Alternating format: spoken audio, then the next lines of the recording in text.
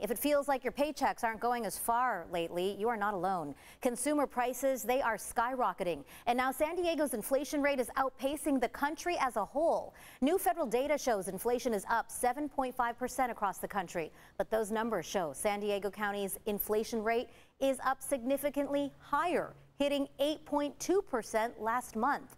A big chunk of where all of our money is going is to energy, something we all know is getting more and more expensive. But now there's a new plan for a hydroelectric power plant in North County. CBS 8's Ariana Cohen takes us to the San Vicente Reservoir for a look at how it would work and the controversy surrounding it.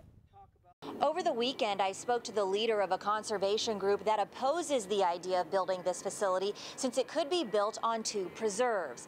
Today, the San Diego County Water Authority explains why it's beneficial to California. Neena Kuzmich from the San Diego County Water Authority says the proposed hydro energy storage facility at the San Vicente Reservoir will not only generate power for thousands of households, it will help California meet its energy goals. So the state has an aggressive renewable state goal with 100% by 2045 of clean energy resources. This project will help in meeting those goals because it will use the renewable energy generated during the day, use that to store it for later use.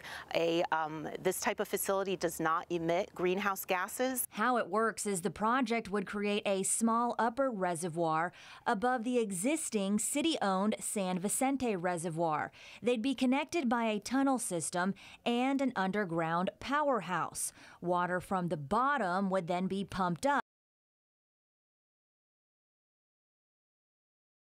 back downwards, generating electricity. Kuzmich says the state allocated $18 million to further advance the construction of the project, something that Diane Conklin, the leader of the Mussey Grade Road Alliance, is against. We're absolutely gobsmacked that this would be possible here. The issue is putting industrial site on 2 preserves.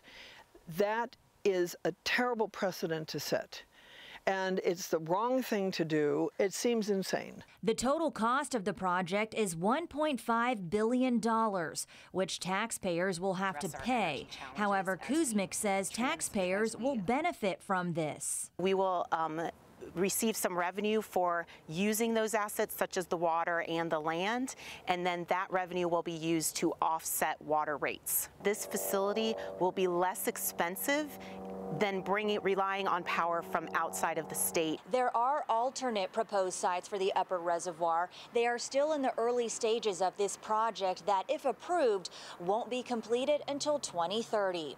Ariana Cohen, CBS 8.